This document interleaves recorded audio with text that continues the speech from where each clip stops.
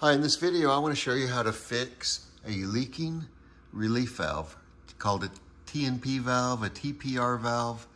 These things will sometimes start leaking and you'll see water dripping out of the pipe. Sometimes there's not even a pipe installed and you'll see water dripping out right here. But let me show you on the outside what it looks like when you've got water dripping out.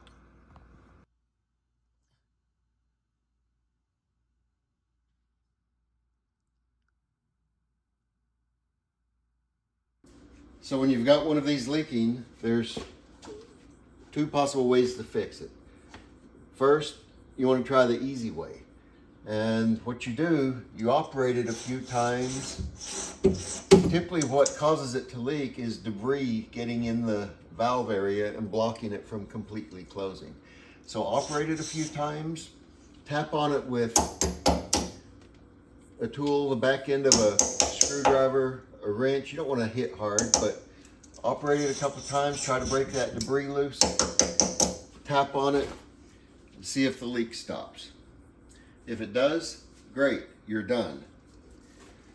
If it's still leaking after doing that 3 or 4 times, and you could try it multiple times and it may work. I've had several that leaked and it took opening and closing it several times, tapping on it multiple times, and it did finally stop leaking. But sometimes it just won't stop. When it won't stop leaking, the only option you have is to replace the valve.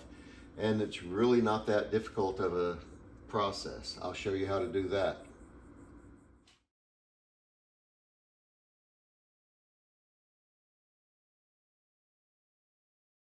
When you are buying your new valve, you've got to look at the tag on your existing water heater.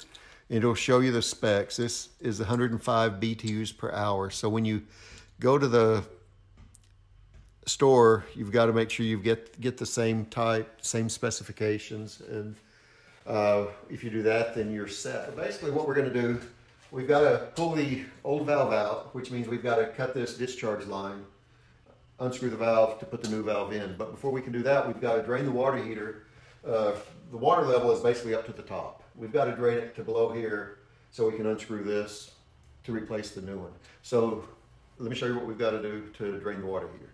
Okay, so the first thing you need to do is turn the power off to your water heater. If it's electric, you'll typically go to your breaker box and turn the breaker off. And if it's gas, you'll just turn it off at the gas valve at the bottom part of the water heater. Then what you need to do is turn the water off to your water heater. That's normally on the line right above the water heater. So the next thing you have to do is hook up the water hose to this drain valve on the bottom of the water heater.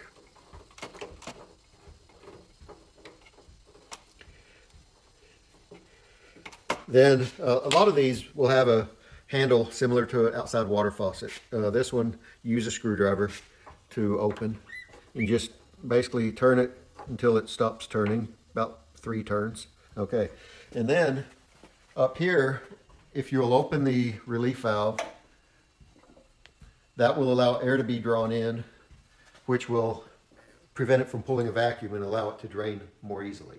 So we'll give this a few minutes to drain, at least to below this line, and then we'll be right back. Okay, so the water heater has drained low enough where we can pull this relief valve out. So let me show you what I'm going to have to do. Since this discharge line is going to prevent me from being able to unscrew this, I'm going to have to cut this and put a coupling on it to reconnect it. Now, almost every relief valve on water heaters is a 3/4 inch pipe. It can be CPVC, it can be PEX, it can be copper. It has to be something that's rated to be used with hot water. I'm gonna cut this valve, or cut this pipe.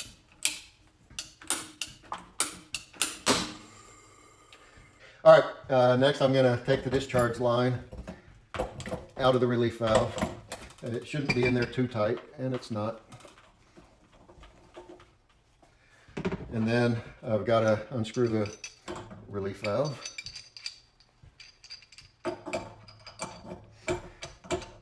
Hopefully it's not too tight here.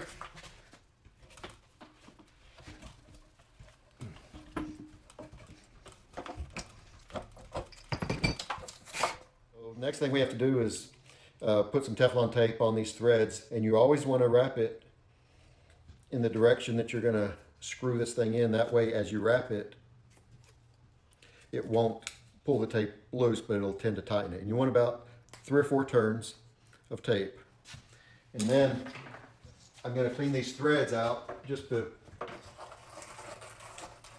make sure that they're not going to cause a leak. Just make sure they're clean so we get a good seal. All right, and then we just need to thread this back in place.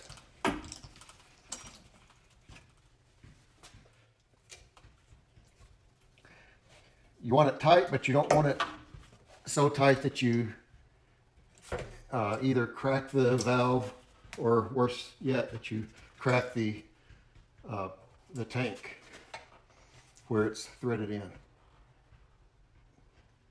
All right. Next, I'm going to reconnect the discharge line. Now, I'm not going to bother to put Teflon tape on it. Teflon tape wouldn't hurt anything, but since this is not under pressure, I'm not going to worry about it. So, just going to put that in there. Give it a little turn to tighten it. And last thing I'm going to do is glue it up.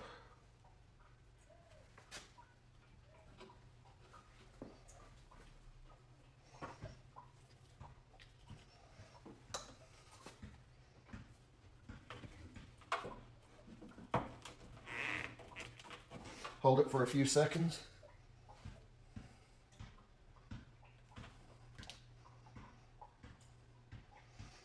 And we ought to be back in business. So last thing we've got to do is open up the water valve to fill the water heater and turn on the breaker, and we're done.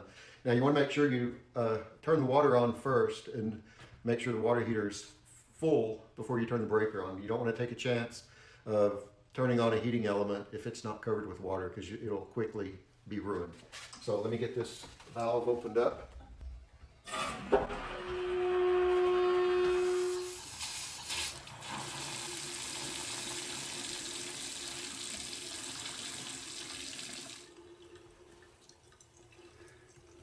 Okay, so now we know the water heater's full. So now we can go turn the breaker on, and we'll be done with this project.